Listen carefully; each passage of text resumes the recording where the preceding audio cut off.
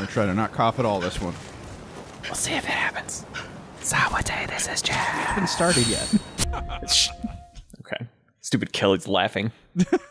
We're gonna look at his spells first. Okay. Sabate, this is Jeff. This is David. We're doing Nioh. Yes, we're fighting Kelley for real this time. I think I already missed the first one. Oops. Yeah. Fire is as long as AoE. Lightning, it sucks. And then he grabs you and he kills you. Sometimes. Okay. Sometimes that happens. Earth, there's a second goes by and then it erupts from the ground and gives you the stupid Earth debuff. Wind is the one that we'll actually see the most often, which is a very quick AoE, which lasts longer than and just some of his other attacks. Whatever this kunai yokai realm kunai thing is, he used it one time just to be annoying, just to ruin your crusher. He can also grab you. We'll actually see that later. Let's go fight Kelley now. Mm-hmm. That was the Nobunaga room. Now let's go to. We will go upstairs to an identical room, pretty much. No. Symmetry is its own form of beauty. There's going to be a lot of blood on the mat here. Ah. So, like the Kira Kurosawa movie. Okay, he's got the grab. He can grab you. We've kind of seen what the grab does. It does a lot of damage. Probably kills you. It's very slow. Much like Nobunaga, we're going to stay close. We're not going to be parrying him, but we are going to be kicking him a lot. And I mean a lot. Till he gets tired, then we knock him on his butt, and then, oh yes, the good old bread and butter dual sword combo. I do appreciate the visual effects that every single time you sheath your swords, blood goes everywhere. Because you clean your blades before going back in for more. Right. Kelley is pretty easy, fortunately. Okay. Because when you stay up close, he does this weird, like he covers his face and he'll want to stab or grab, but again, poor rotational tracking. So it's 1 to 3 times, but as long as you dodge to the side, you keep your combo going and you keep your kicks up because, run his ki down. He has this stupid shield, it like does nothing. I'm not even sure what it does. Is it a parry? I don't think it is. I think it's just there to like somewhat justify how he's like stopping the sword from killing him all the time. He can teleport, he can do some other things. The long range attacks are the ones that are annoying. We saw those in the previous, the intro basically. Right. Where he'll use his living weapon to basically cast one of the 5 elemental spells. Right. But you can interrupt him. So as long as you keep the pressure up and you stay close, it's a very simple, just kind of loop as is going on right now. So aside from defending that one, him, though, it is important to remember that if he does get a teleport, he'll want to do a grab. Mm-hmm. The teleport breaks the lock on. You can hear it when he warps back in. The easiest thing I found was to just do a double back roll.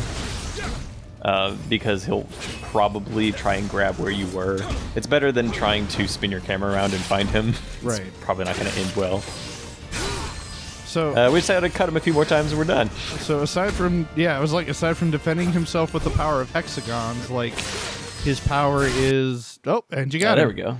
It'll crush it. A little pause there just so you can see the little crusher achievement because goes right to a cutscene, which immediately goes into the next boss. So, well, that's good. We'll save that for the next video. Yeah. Well, that was a short video, only 4 minutes. Very short. And 2 Kelley seconds. is not. It's not a very impressive boss fight. It's fine because it's part of the triple boss rush at the end of the mission. So right. Now remind me, if you beat Kelley and then lose to the next boss, do you have to fight Kelley again? Nope. Oh, weird. You do not. I know, it's great. There are checkpoints between each of Nobunaga, Kelley, and the next boss. Well, I mean, spoilers. I mean, we don't want to spoil who it is. Yamada no Orochi.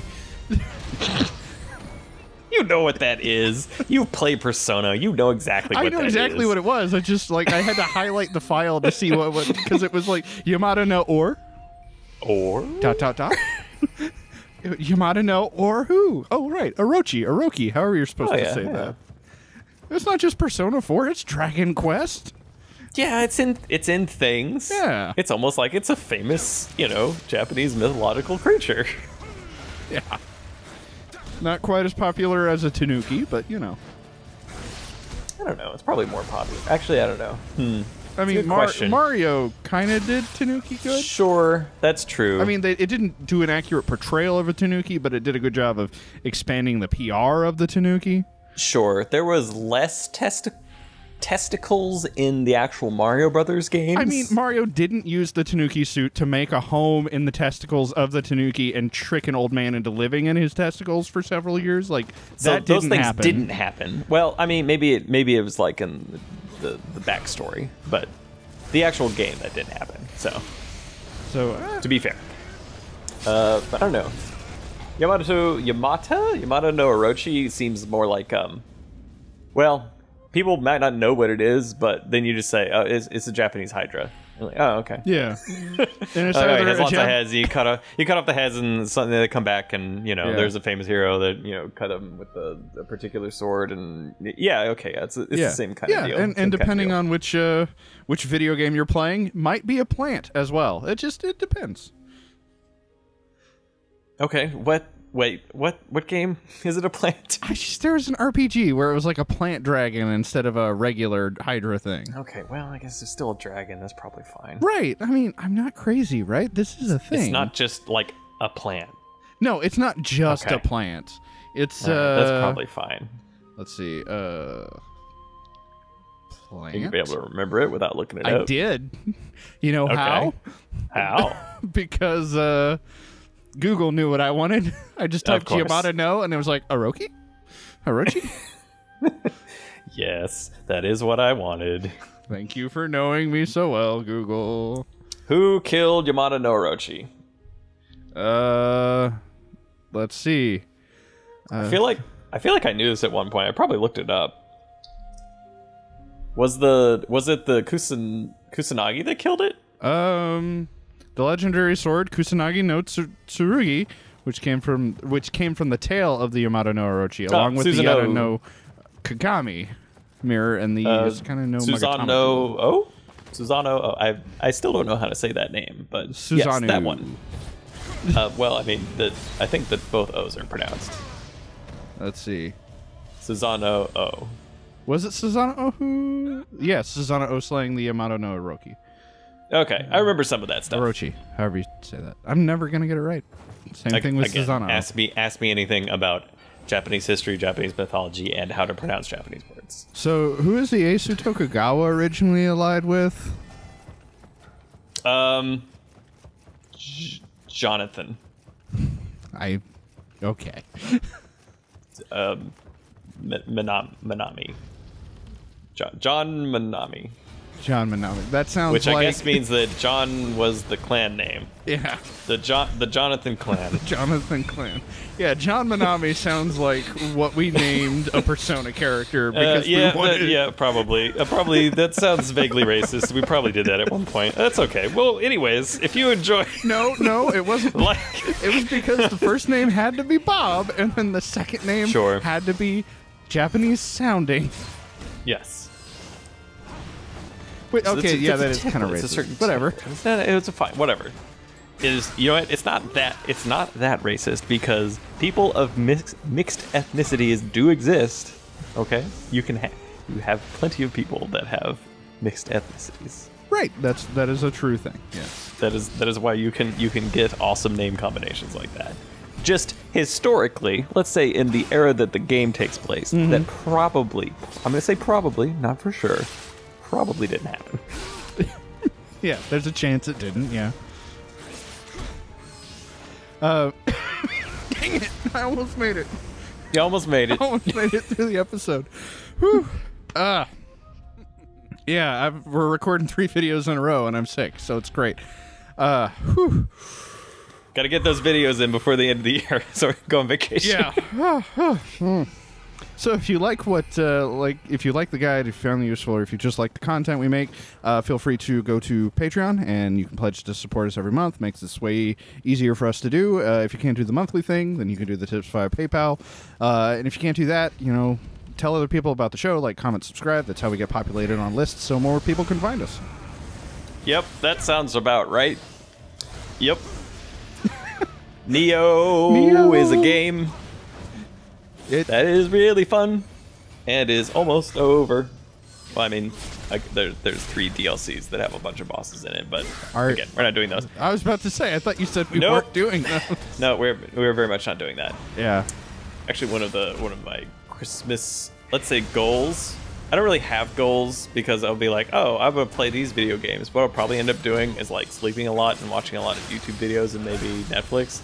Mm-hmm. But I'll say out loud that I will go back and I'll play some of those games that are on my uncompleted game list. You know, like Horizon Zero Dawn, which every 2 months I go back to and I play one mission. I'm like, okay. It's like with me and Doom. Yep. I'll be like, yeah, all right. Yeah, I get it. I still get it. Yeah. Still a good game, apparently. Yeah, it's still good. I still enjoy it. I don't want to keep playing it. I'll come back to it in a month or 2. Right. So potentially I could play that. I could play the other Nioh expansions. I actually played those. The second and third one. I like Nioh. Nioh's good. I played a lot of Nioh. Played a lot of Dark Souls, which also contributes to the Nioh fatigue as well. Yeah. A little bit, but just the general, also just the boss guide fatigue and. Also, there's that too. Yeah. It's all kind of rolling together. Plus, real life stuff too. Oh, what, you do something with your time? What? Yes, full-time job. Yeah. Playing, well, you have a full-time job. It is still playing video games, but professionally. Right. for the money. Right. Yeah, you get to do that for fun. I get to do chord analysis of an old Christmas standard. Said you as though that were not fun for you. Yeah, okay. Well, it's fun to a point, but when I've had to do it for the third time, or it's just like, what chord is this even? Because... Okay, so here's the thing. I don't know if you know this, Jeff, but when people write out piano music, like they notate it, if it wasn't originally notated for the recording... they get all of the chords and rhythms wrong. I understand. Yeah. Yep. Sometimes they even just straight up get the notes wrong. Yes, like, I get it. You got I've 0%. seen plenty of transcriptions. I was just like, no, not really. Yeah, that was... Okay, great example. Taking It to the Streets. You know that song? I know of that song because of you talking about this very subject. Did we talk about it on the channel? I feel like we probably did. I don't remember everything that happens in podcast land, right. To be fair. Well, because nobody actually listens to all of them, this will be like a fun little callback for those who do. Sure, yeah. Exactly. So Taking It to the Streets has like 2 parts to it. And the piece of music that we paid like $12 for or whatever it was got both of them wrong. That's 100% wrong. Like, the rhythms weren't right, the notes weren't right, and the chords weren't right. So it's like, well...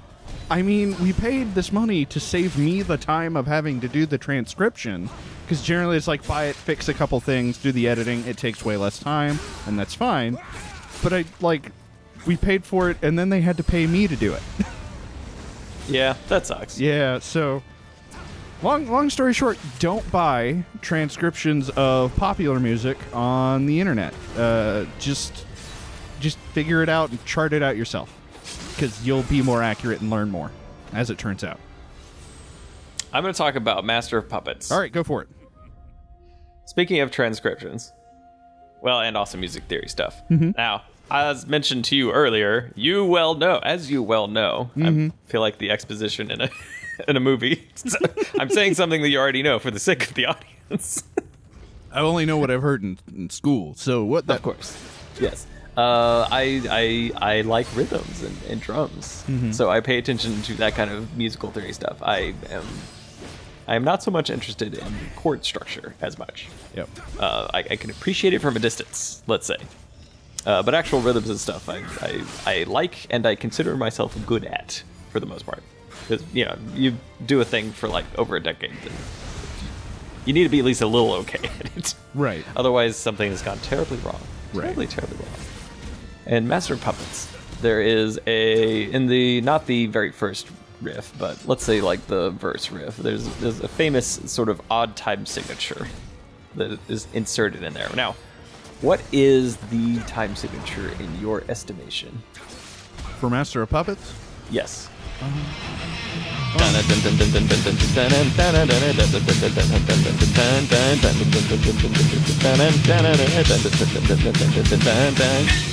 The very last part. It's mostly 4/4, but then is there a 5/4 at the end of it, or is it like a 7/8? It's like 1, 2, 3, 4, 1, 2, 1, 1, 2. So it'd be a 3/4. There's an extra beat in there. Ask me what I'm not saying. Okay, I'll ask you what I'm not saying. I usually interpret it as 5/8. 1, 2, 3, 4, 5. 1, 2, 3, 4, 5. 6, oh, there you go. 3, 4, 5, 6, 7, 8. 1, 2, 3, 4, 5, 6, 7, 8. 1, 2, 3, 4, 5. 1, 2, 3, 4, 5, 6, 7, 8. 1, 2, 3, 4, 5, 6, 7, 8. 1, 2, 3, 4, 5, 6, 7, 8. 1, 2, 3, 4, 5, 1.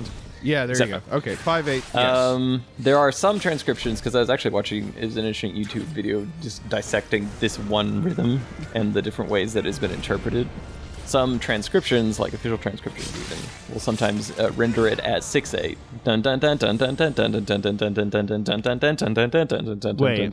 Which is not, that's too long. I always interpret it as 5/8, especially when playing at cover bands and whatnot. But they did they took like the original recording and kind of basically put a beat map over it based on the tempo. And it is halfway between those two things. It is not. It's a little bit longer than 5/8, and it's a little bit shorter than 6/8. So what that means is, since you can subdivide things in order to create rhythms, 5/8 is the same as 10/16. 6/8 would be the same as 12/16, right? Because you double them. So it's 11/16. So 11/16 is as close as you're going to get. The real answer is Lars was probably trying to do 6/8 and just played it too fast. And then that went on the recording, and then they kept playing it that way for the rest of their careers. And then other people had to interpret it. I feel like there's a lesson here. I'm not sure what it is, but Nioh. Another example of that, which is real fun, is Back in Black by AC/DC. Ba da da ba da da. So that little however you want to sing it. I have seen that written maybe a dozen different ways. What beat does it start on? Does it start on the... on the E. Does it start on the E? Second sick thing, or no. the and? Yeah. Or, no. Yeah, it starts on the E, but... E and a 4, E and a 1, and a 3, yeah, and a 1, 2, 3, E and a 4, E and a 1. But, so it's not just straight notes, because there's the bend and the vibrato thing in the middle of it and pull-offs and whatnot. So it doesn't sound quite as straight as that, even if it is. But it's really fun seeing, let's say, non-guitar players, non-rock musicians, or just people that aren't getting paid enough to do it in the first place, notate that out for other instruments. And what it generally ends up being is bump, bump, bump, bump, bump, ba-da-da-da-dum, bump, like a full... Well, you know, that's an okay simplification. That's like you're playing Rock Band, but you're playing on medium difficulty. Right. So... Well, it was fun playing that with a pet band in college, because I knew the song, like the actual Back in Black, so I was like, all right, let's see how they play it in the pet band. I was like, oh no. This is... Well, I guess I just won't play the riff then. All right, fine.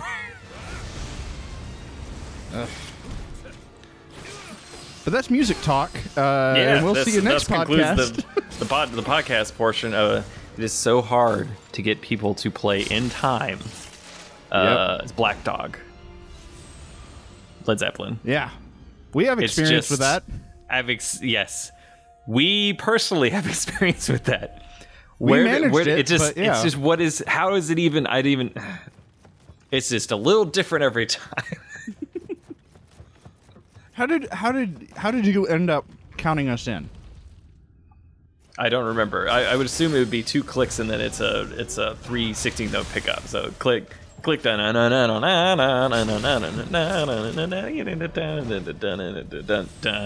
then the ending being kind of like a 7/8 or just like doubling the note, and then it's just kind of, it's not really rubato, but I don't know, just kind of whatever the singer wants to do. when the singer comes back in, and then we can come back in. Everyone else can come back in. There's some flexibility there. Pretty much every Led Zeppelin song has a little fun thing. Like, all right, we need to go ahead. That's a secret 5/4 in Barracuda.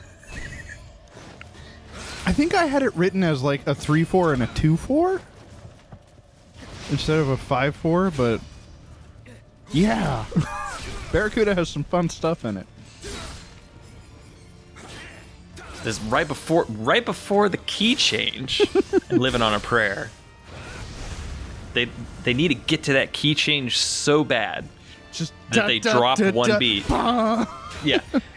So you hit that triplet fill, dun dun dun dun, and then it goes back. It's completely normal. But when that key change happens, they cannot wait to get there. Cut off that extra beat. It's only in 3/4. Dun dun dun dun. Yeah. And then that's when you realize that the song that you chose for karaoke earlier was much easier, and the last 30 seconds of the song are voice destroying. So that's me and Roxanne, actually. That's the relationship you have. Yeah. I guess we go fight a dragon.